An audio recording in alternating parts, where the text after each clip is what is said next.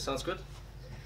So, thank you very much for the introduction, and thank you also for the invitation, especially to Anita for making this possible.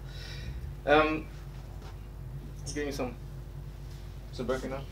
Yeah. Yeah. So, my name is Jörn Kohlhammer, and I'm from Fraunhofer IGD from Darmstadt. I was one of the guys who said Darmstadt. And I'm definitely one of the guys who said data visualization is my main interest, since that is what I'm working in since 15 years, or even 20 years at Fraunhofer in Germany and in the US. So we think the entire day about how to make data more visible, how to help people understand lots of data, and how to access the data in a more visual way. And that's why the title of the talk. We have an open data. We have some open data use cases that we talked about with UMETSAT, with SAS. How can we maybe make UMETSAT data visually accessible? And the visual analytics approach, and hopefully this is a takeaway message today for you, is how do I visually access data? How can I analyze data in a visual way? Okay, so first some advertisement for visualization. Also 40% of you don't need that. Visualization is really underexploited at the moment from our perspective. So we can do a lot with data visualization with our channel between the screen and our eyes, the human vision. That is not exploited at the moment. We have a really high bandwidth to take in data through visualization. And the other big thing is interaction, and the interactive concepts make it really easy for humans to interact with this, what we sometimes call human data interface. So how can we take in data quickly? How can we make the system know what we as user actually want to have from that? I'm trying to find a good position here so that I don't stand in the way of my slides. Right? Over there. Okay. That should work. So, in one sentence, visualization is really simply the fastest way to communicate data to humans. So, let me give you an example. Of course, we could read text is usually one of the things that we could use in addition, or we could read all this. A is connected to B, B is connected to C. You might start to build a picture, an image of what this graph might look like, but when I show you the graph, of course, it's much faster. This is really, this goes down to the simple the simple truth that if I have two dots and I have a line between it, perceiving that line and the two dots is much faster than reading the sentence, this dot and this dot is connected. And we can exploit this with graphs, we can exploit this with all kinds of visual elements to make the data-brain connection a lot faster. Of course, this is not new in a sense, for you, for many of you not, but even for the entire world. I mean, visualization has been used for many, many years. So, Minar, for example, created this non-interactive information design of Napoleon's campaign, starting in Paris back in 1812, going towards Moscow, and turning back, that's the black line here, and coming back to Paris. And you can see the size of this, kind of like a moving bar chart, is his troops. So the number of his troops diminishing until he reaches Moscow, and then they are hit by, here you see a temperature line. In addition, they are hit by a really strong winter, decimating to maybe a small fraction of what was actually starting out when they started in Paris. So of course, this is a simple non-interactive graph, but anyway, there's a lot of data in there. And we now, of course, thought about this a lot. How can I show all these different information bits in one screen? And it's not interactive. So you cannot say, okay, can I get more information about what happened in Moscow or something? Of course, today, when we say visualization then and today we have all kinds of possibilities with today's tools to access data. And here's an example, of course, when we're here in Heidelberg, an example from SAS, where we can create visualizations with a mouse click and see and try out different visualizations. How do I see the data when I use a scatter plot or if I use a ring chart? I might even want to visualize things on my mobile, but I'm always have the possibility to interact with things. So it's as easy as it's easier than ever before. But still, there's a certain, something that holds up visualization to be used everywhere, or good visualization to be used everywhere, and maybe we can get to a visual analytics approach to approach data in the future. So what happens usually? So usually we don't start with data. We start with a user, and this user has a certain task. So I have an idea, for example, maybe we heard about this example, maybe I have the idea to better understand what the pollution really is in Frankfurt. I want to use more sensors and I want to show this. There's my task, and my question is really, okay, what kind of data can I use for this? But if I find this data, I have to select the right data that supports my task. And raw data usually comes in, sometimes in not so accessible form, of course. If we talk about sensor data, of course, it's probably at least digital. If you look at medical cases these days, the medical data that clinics have is usually exactly that. Maybe not as nicely organized. So getting to this data is really difficult, of course. But if you look at data, if we talk about, okay, can we find data? That's not the problem, right? We have lots of data. We can find data. And open data, that's what we talk about today, is around everywhere. And there's some very interesting data sources. For example, GDELT has news sources from around the world in 100 languages to learn about people, locations. You can look and search for, I don't know, topics that developed around the world. You can see in which countries was a certain topic quite prominently identified. And this is open data. So you can just, maybe you have an idea, some hypothesis that you can try out by accessing this news source. Another example is Gapminder, also very visual with a nice interface already. They have the UN health data and World Bank data, where you can, if you are interested in countries, how the world developed on the health side or on economics, it's very easy to show time-related data about countries in the world. And since we're talking about TED also, you probably know the really nice TED talk by Hans Rosling explaining how this tool works, which is a bubble chart, but it's more like a football game when Hans Rosling presents this. He died very recently, beginning of the year. So here we have other data. And of course, something we want to talk about more today is the EUMETSAT data, satellite data, which is, am I doing anything wrong? No. Very close to the speaker. So you're very close to the speaker. I see. Sorry. EUMETSAT data, it's satellite data in all kinds of forms. There are different satellites that come with different sensors that you can exploit for different use cases.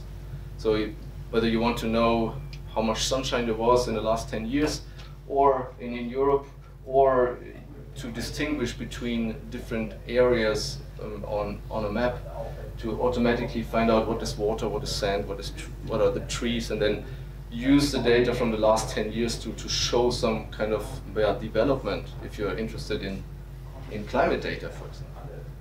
So we come back to the EUMETSAT data later on. Thankfully, with most of the open data sources, you don't have to go through piles of paper and try to digitize that, or they usually come in the form of data tables where you can access different attributes in the data and then already start from a nice viewpoint. So in the case of EUMETSAT, you might look at the Meteosat data. Of course, you need to overcome this list-based interface where you first have to have some idea of what you're actually interested in. If you're interested in sunshine data, for example, how many hours of sunshine do we have? You have to know that radiation is the topic, but I heard they're working on that to make it more, explain it in a more, Sendung mit der Maus style.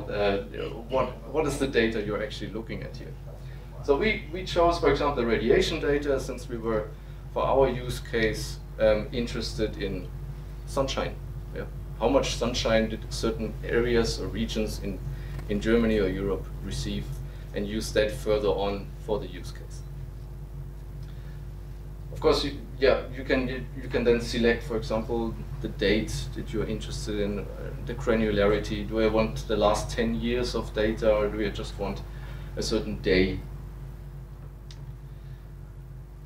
And then what this data looks like, I know I'm talking to people who are also capable of understanding and working with lots more complex data. But you might just have, this Meteosat data, for example, is really just an XY table with a value for each of the pixels. So these pixels correspond to latitude, longitude on a map.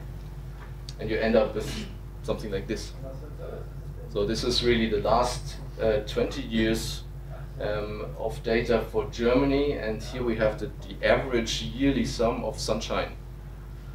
So it's quite interesting here, down here where we are now, is actually a very good spot for installing solar panels on your house.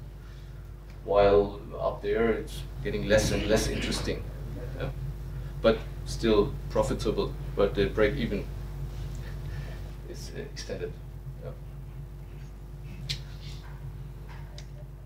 Okay, so we already saw that once we have the data, we want to have some visuals. We want to see something, and this is much more accessible, of course, as the data table than the data table. So, but it doesn't matter what you do. There are all kinds of tools out there these days that help you with this step, coming from the data table to visuals. So whether you often in the tools you have a button that you can click and say, okay, I have this data, show me how you would show it, how the system can come up with some kind of idea visually. Whether it's points, lines, areas, volumes, if you use colors or different forms or lines to show the data, doesn't really matter. I mean, it matters, of course, how you visualize it. We cannot go into detail, of course, now for which data type you should use which visualization. There's, if you're interested, there's lots more of material where there are certain, some rules of thumb that you can use. Which visualization is good for which data? But for example, here color is also a huge topic.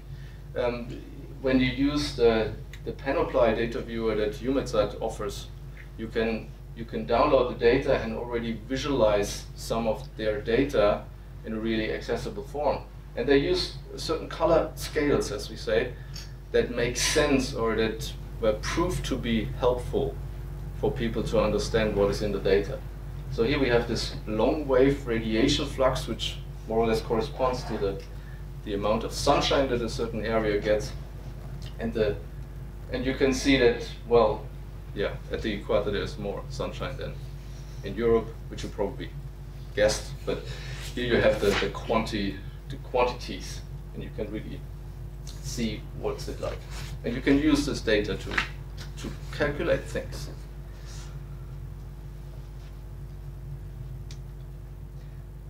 okay, so the last step when I have this visualization, maybe you have more than one visualization, or you want to have some ways to interact with the data, and that really happens when I use views, when I put all these visualizations, the different visualizations, into an interactive component, and then the user can start to do things with the data. And that's the step where I want to get to. Of course, also this step is very much supported by many of today's tools, where you can have dashboards and combine different visualizations that are linked by brushing and linking, as we say, so using the same color as we have it in this example here, or here as you see it in a larger view. And the idea is that the user, of course, can then start to interact, click on certain things, and find out more about the data. The interaction is really the main thing when you don't really know what the user is looking for, right? So all the exploration, all the exploratory cases of data analytics, we actually almost definitely need visualizations. And without the user, how can we show the right thing? Right? So interaction is important. And the interaction of the user can happen with all the steps from raw data down to visualization. So whether we use the right data, we want to take in more data, or whether the visualization is probably not the right one, I want to try out other visualizations, or, well, I want to combine the visualizations in a different way, and I want to interact then with the view while I'm analyzing the data. So that's interactive visualization. Of course, as the title says, we're talking about visual analytics cases, and visual analytics is probably one step further from simple data visualization. So you don't have, I mean, this pile of paper here. You could think, well, yeah, if I have a weekend, I can probably go through these documents and find out what's in there. Or maybe I can digitize these documents in a weekend and find out what's happening there. If I have big data, we say today, even though some people don't like this word, since big data was around for the last 20 years, we just didn't call it big data, and it's going to be there in the next 20 years, even though we stopped calling it big data. But let's say we have lots of data, and certainly you can find lots of data in open data sources like UMITSA. Then we have the problem that is approached by visual analytics, that we simply have too much data. We cannot all visualize it, or it's so aggregated that we don't see anything anymore. But there are disciplines around for many, many years that dealt with these problems, and that's automated data analysis, data analytics, data mining, models, knowledge discovery. And that's one way, one automated way to get knowledge out of data, by building a nice model that understands the data, does something to the data, that can simulate certain things. I mean, models come in all kinds of flavors. You might have a weather model, or an atom model, or a model about the solar system. All these things are models. I mean, if you want to find out, you can find out with the data, with the model, for example, when is the next eclipse. Or you can find out, well, will we have sunshine tomorrow? Also here in Heidelberg, probably not. It's supposed to rain. But we wouldn't know that without a model. Okay. So visual analytics, and here visualization comes back into play. Visualization is really visual analytics is a combination of this model-based approach with a visual approach. So visualizing data works really nice if you don't have that much data, if you don't have too much data. What's the problem with the model down there? Well, you might have something like a black box model, and some people don't like that for all the different applications. Black box means there's some model that does something, but you don't really know what. And then there's some results that you visualize, and then you have to believe it or not. For example, financial market models prove to be quite wrong. everyone believed in those models, and then the big crash came and we had a problem. So it would be nice to have more of a white box, or a glass box, as some people say, where you can really see what happens to the model. Of course, you need to go more towards data science. You have to have an understanding of these models. You don't want a CEO, for example, to use a white box approach. They are happier with the black box approach, but some people in the company should know what's happening inside the model. So, okay. That much towards about visual analytics. So we thought when we were visiting EUMETSAT and talked also about their open data sources, we came up with an idea also about a use case that we might really show that might show what can we do with the data that might benefit different people. For example, just the general citizen who wants to know, does it make sense to install a solar panel on my roof? So let's take this use case here. So we have all this data from EUMETSAT about how much sunshine there was in the last 20 years and longer. And of course we can do predictions about the solar radiation for the next year, next 5 years, for the region that I live in. So if I'm here from Heidelberg or from Darmstadt, there's already quite some different numbers here. Even that's more like a small fraction. It is between 1,100 and 1,200 kilowatt hours per square meters. Okay. So it makes a difference where you are. The temperature plays a role, since solar panels work better if the temperature is quite low. In the big heat of summer, they don't produce that much power. Maybe I didn't know that until I talked to people in this area. Then you want to know what's your roof pitch and what's your roof orientation, and then if you take all these things in, of course you end up with a really complex mathematical formula that you really need to understand. You're back in the white box, black box problem. Thankfully, though, there are some people around that are, well, trustable, who actually built this mathematical formula. I mean, if I'm a general citizen, I want to find out if I asked the vendor of a solar panel whether it makes sense to install a solar panel, then he would say, of course it makes sense. He wants to sell the solar panel. Of course it makes sense for him. But if I really want to have this, well, a bit more objectively, I might, for example, if I live in Berlin, I could then go to one of these sites here. You can see the web address down there. You can just punch in your street address and get a nice 3D picture of what the different roofs look like that you have in your area. And here you can see, okay, the red roofs don't work that well, or the yellow roofs are okay.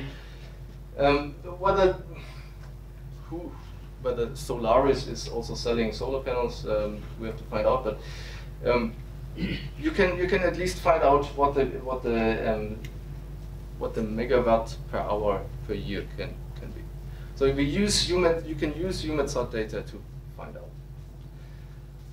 There's also maybe other people who might be interested in EUMETSAT data and find out about solar panels, and these are businesses.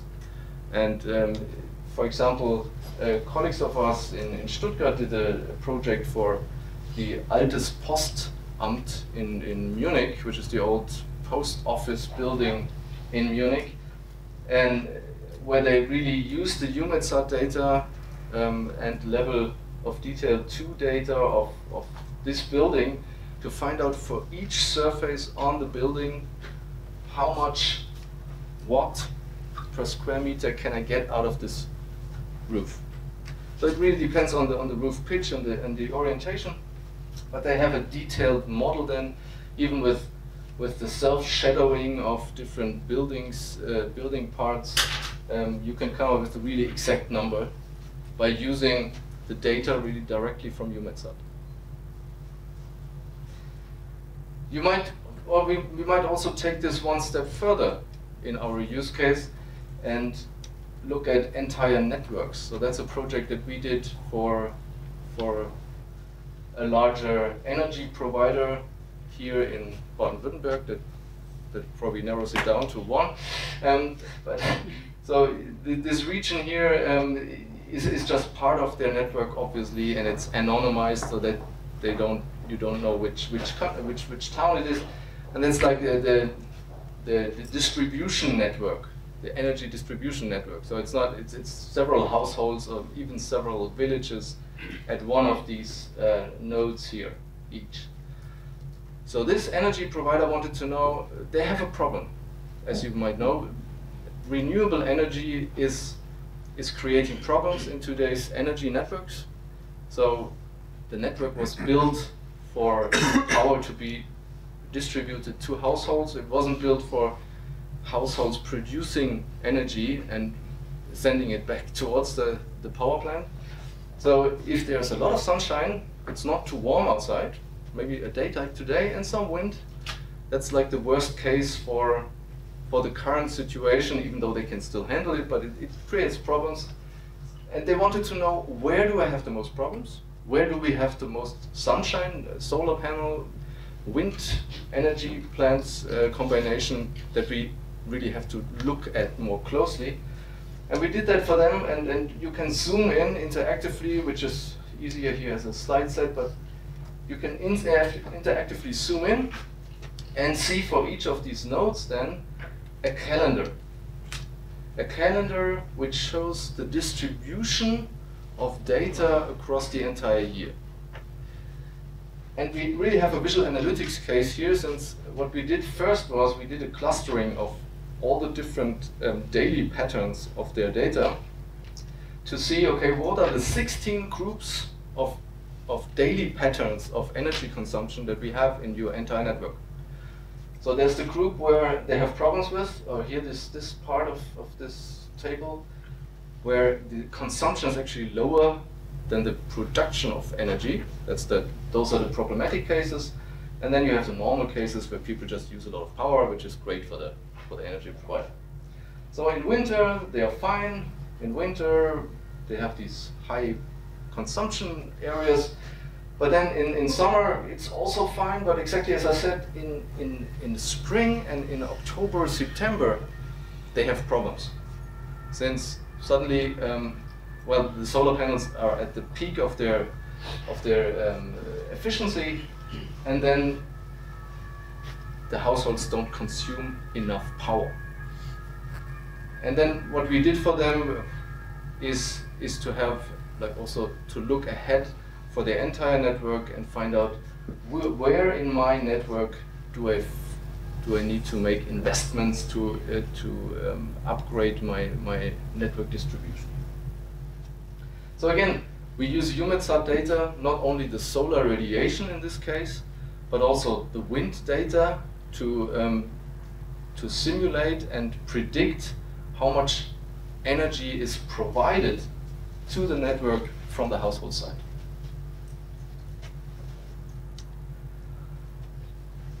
That's a visual analytics approach, and I guess we can go into more detail also today. And I heard about the hackathon in June, where you really can use satellite and climate data to get into this data that I just talked about in more detail.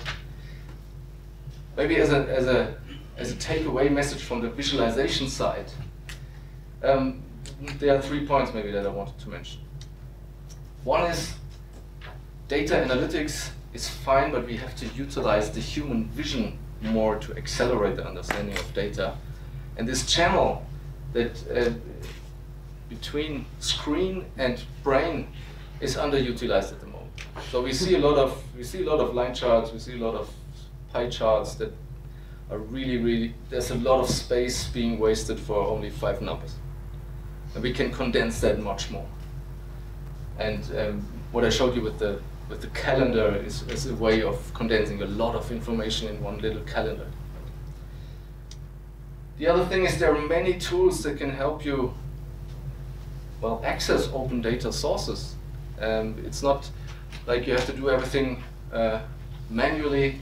There are many sources also to get from EUMETSAT data over their tools to find out what is in the data to get a first glimpse at is that the data I'm looking for, and then combine it into tools to have a nice view on this open data to get further along with your exploratory task, right? So it's also about users and tasks. And combine models with visualization for open big data or big open data or just data.